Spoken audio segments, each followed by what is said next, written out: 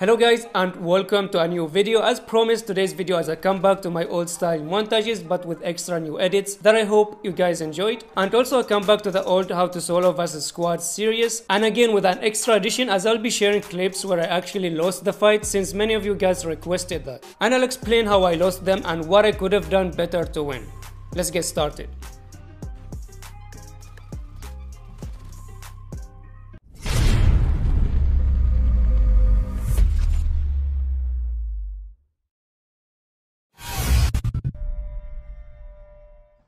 Let's start with the first encounter in farm. I noticed that the boss went down from the kill feed, so I decided to go there for extra kills. And knowing that this squad survived the farm and must have good loot from killing the butcher, I took it easy. And I started observing the area to choose the best approach to this fight. So we have one player here and another two there, and then the final player was under the tower. So usually when I fight squads in boss area, I like to engage from this building right here. But this time it was too risky because I would have been sandwiched from two sides and I would have been highly exposed to this player since he has higher ground than me.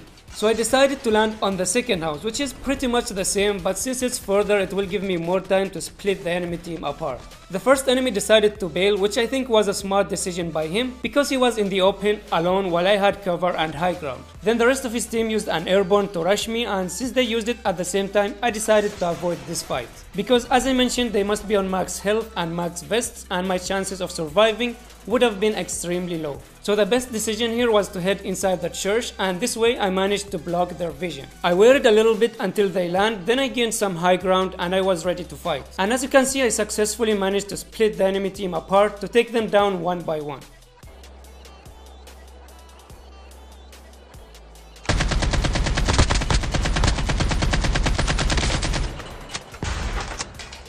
This player snowboards inside the house. He's no longer a threat, so I ignored him for now and focused on his teammates, and as a result I was able to spot the enemy landing from the air.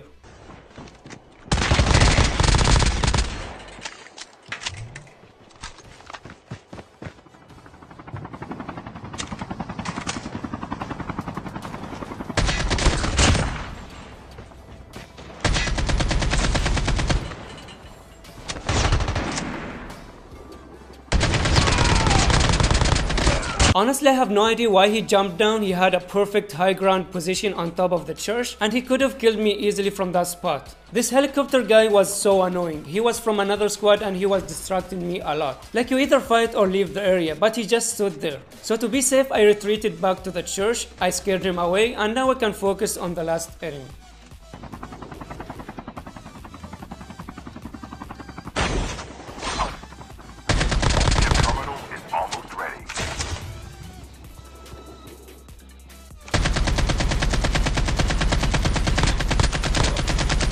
My aim was trash here. The enemy used snowboard to get away, so I checked the map to see where he's heading, and as you can see he stopped near this building, so I took high ground and finished him off. The safe zone is collapsing. Airdrop has been delivered.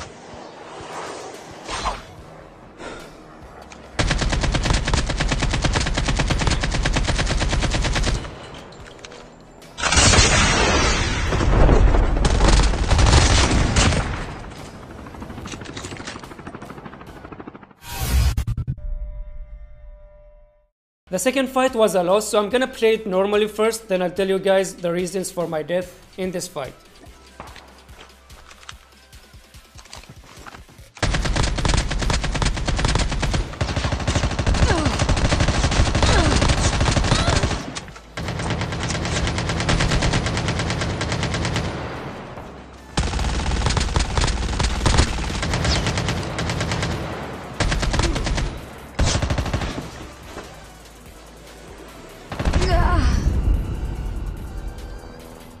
So first of all, the fact that I was fighting a full squad in an open area with no cover at all, knowing that I have ninja class, which is bad in these situations. Second mistake was awareness related, because right here I should have been able to spot the second enemy, but I didn't, and as a result I wasn't ready for him and he caught me off guard while I was trying to reload. And yes, I know I still knocked him down and his other teammate, but he managed to leave me with 24 health, making it easy for his teammate to finish me off. Second of all, I had a chance to change my position and heal right here, but instead I was greedy and went for the kill. And even with the snowboard, I could have made it harder for him to hit me by jumping or moving in zigzag motion, but to be fair, I did not expect him to hit me.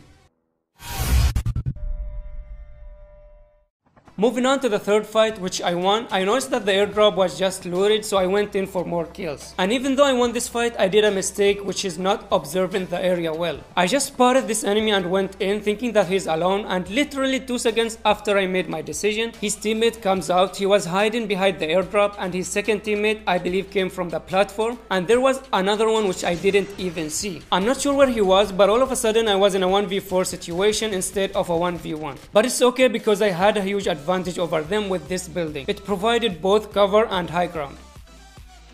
The only thing that I needed to worry about was a ninja user, because he's the only one that can get to me right now. And guess what? The moment that I thought of that, the ninja decided to rush me, and thankfully, since I wasn't shooting, I was able to hear him using his hook to get to the roof, and I was able to react fast and take him down.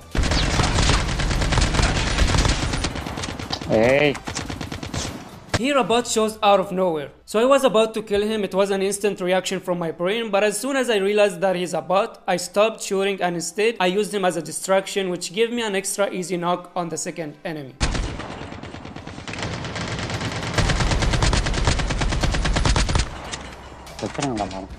Flash.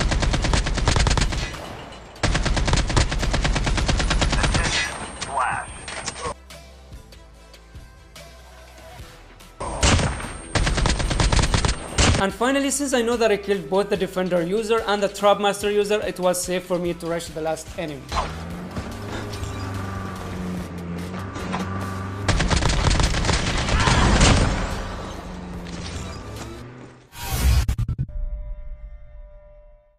Moving on to the second mistake in this video, which was honestly a dumb mistake. So I was up against a really strong squad in this game. They were getting a lot of kills, so I know I had to be careful here and play it smartly. As I mentioned before, strong squads are mostly thirsty for blood and overconfident, so I used that to my advantage. To be exact, the plan was to get them to use this zipline to get easy knocks on them. So I fired some shots, not necessarily to kill them, but mainly to bait them into using the zipline.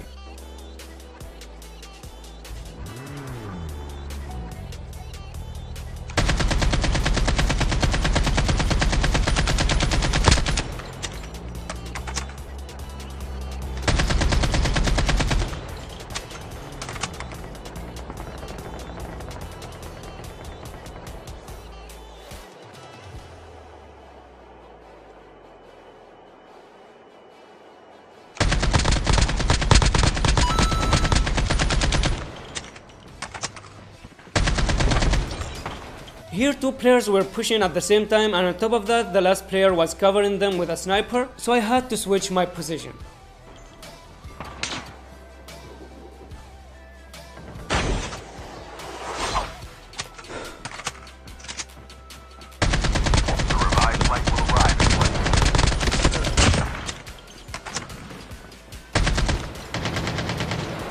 Here I moved to the right side of the rock, and as a result the enemy was fully exposed while I had most of my body covered.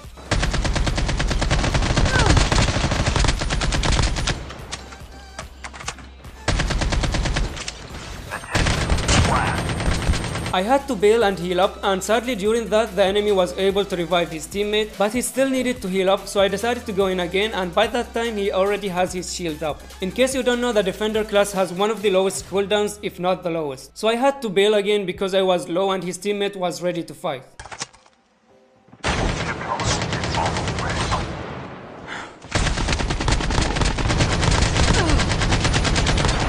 Kurde. These guys were able to scan the dog tags and revive their teammates back, but I was one step ahead. I kept an eye on the revive timer, and as you can see, an extra player was revived. I was expecting 2 players, but apparently they didn't scan the second tag on time. The next step was to predict where the player will land. Usually they land where they died to get back their loot, but in this case the area was already outside the zone. So his next option was the airdrop, especially that there was a new one coming, so it was a perfect landing spot for him, and that's exactly where I headed next.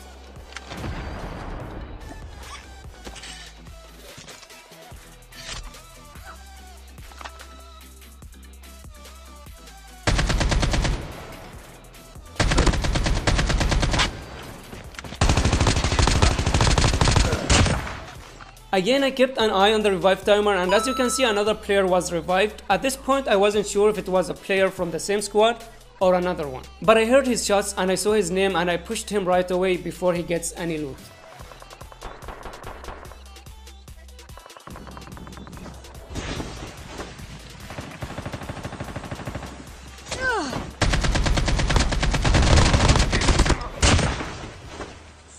Two down and two to go. This time they can't revive their teammate because the last revive flight already taken off. We met again near the end, and this is where I made the dumb mistake.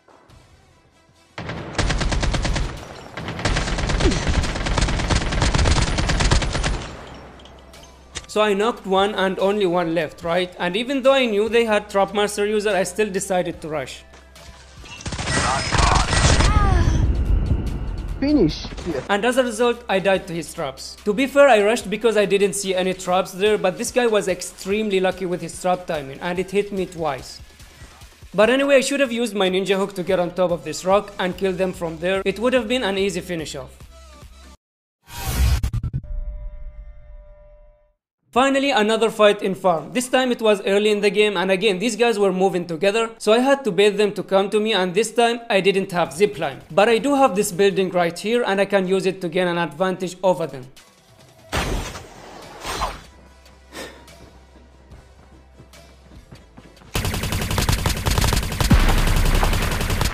I knocked the first one, then two of his teammates used an airborne. Remember last time I decided to bail because the enemies used it at the same time and they had good loot. Well, this time it's different. We're at the start of the game, so the chances of them having vests and 150 health is lower. And also there was around 3 seconds gap between them, which means they can't rush me at once and I'll have more than enough time to kill them one by one.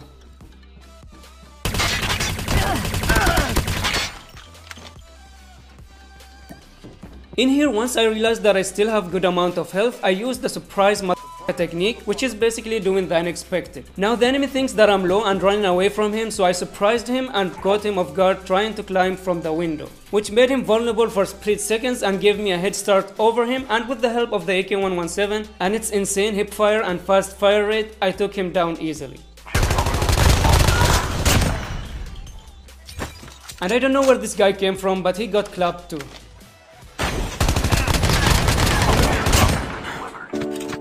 I hope you guys enjoyed this video and I hope you found the tips useful. I don't want to sound like I'm complaining, but this video took a very long time and effort to make, so a like would be highly appreciated, and if you're not subscribed then kindly consider it for more awesome videos. Thank you for watching and I'll see you in the next video.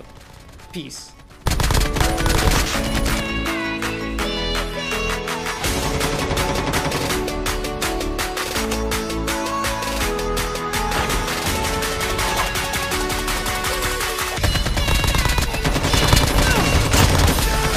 Oh shit.